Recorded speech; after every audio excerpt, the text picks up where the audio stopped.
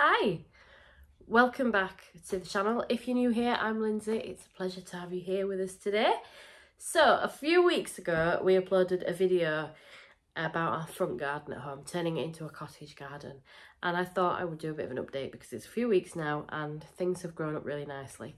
I'm also going to do an update about the back garden, which hasn't gone as well as I would have liked, but the front garden is quite weedy, but if we ignore those bits, it's actually looking quite good. So let's have a look and see what we started with, and then we'll show you where we're at now.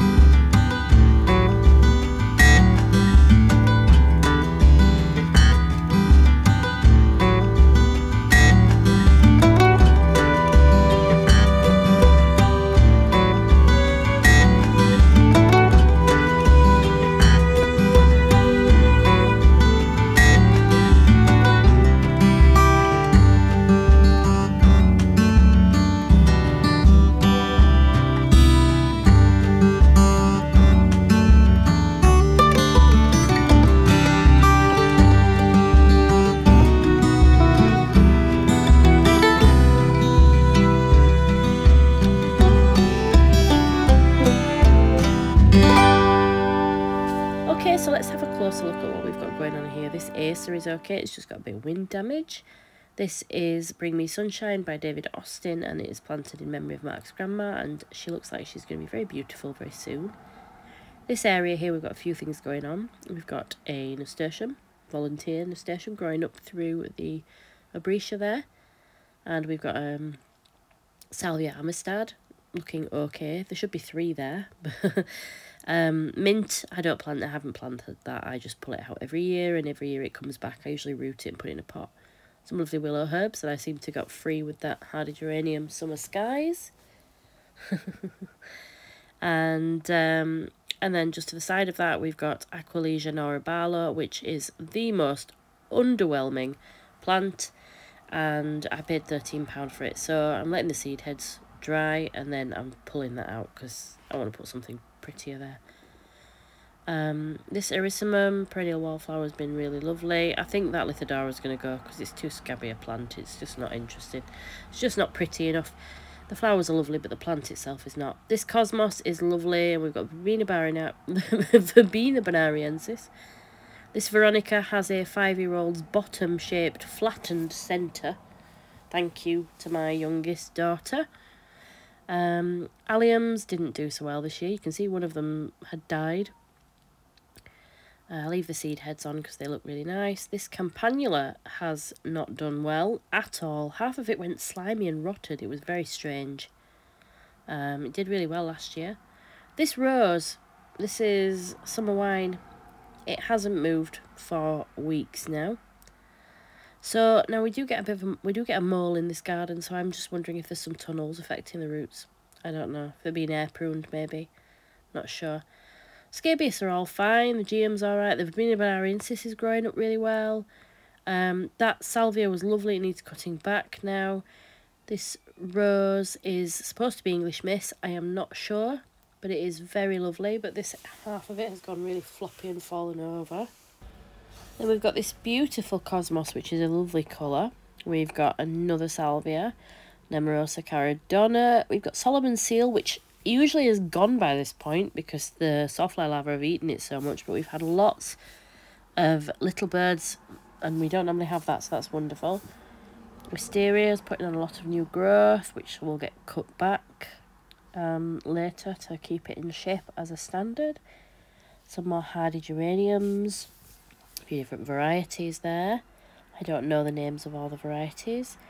Some more perennial wallflowers. There's a thalictrum in there, a couple of geums, my coral tempest geum coming up as well. More hardy geraniums. I love that pink hardy geranium. That Lithodora can stay because it's nicer. I've got Aster Michaelmas daisy. We've got the geum that I mentioned. And then we have got Lady of the Lake rose behind that lovely allium. It's a beautiful repeat flowering rambler. Needs deadheading though.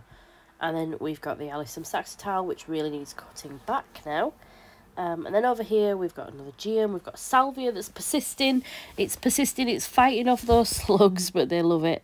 Another geum, another Urissima, more snow in summer, Armeria, we've got Aquilegia, we've got a Cosmos in there somewhere that doesn't look like it's doing so well. And then we've got the Achillea there that doesn't look to be doing so well. And then we've got some beautiful thistles that are going to look very lovely soon and then cause me no end of really painful weeding soon. But yeah, they look really lovely and the bees and the butterflies are going to love them. So, plus they're in the field, so they're not mine. I can't do anything about it. So there they are.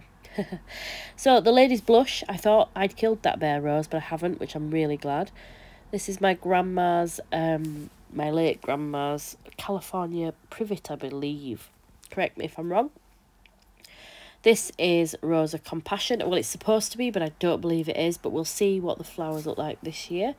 Bulletin Old Hall does not look too happy, but it's in a large planter. But, you know, cornflowers are doing all right. Scabious are about to burst into full bloom. That hanging basket, well, the less said about that, the better.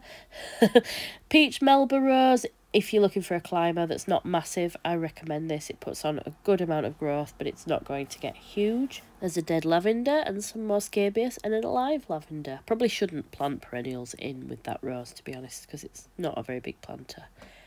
This is Sambucus nigra or Black Elder, which looked really lovely when it was in full flower a week or two ago.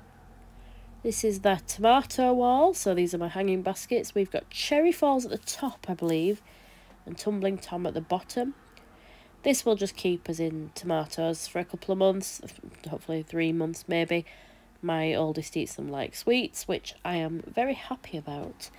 This is another one of those Rosa Compassions that I don't think is a compassion. This first rose has flowered. It looks lovely, but it's kind of a bit cut off at the top for some reason. I love that plant there, and the stalks smell amazing. Really should probably plant those diacia in, but I think I will probably find that the roots have gone through the pots and into this pot with the Tracheospermum Jasminoides, which is not so happy. Look at the colour combination between these two. I absolutely love that. I think the oregano is a little bit hungry, but it looks really nice with the thyme flowers. Yeah, this planter is going to go still, but something keeps flowering, and then I'm like, oh, I don't want to move it while it's flowering.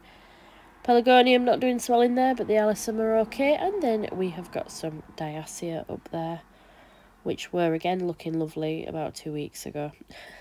So I'm going to leave you with a few of my favourite plants that are growing in the back garden. Thank you so much for watching. Please consider liking and subscribing. Say hi in the comments, and I will see you all very soon.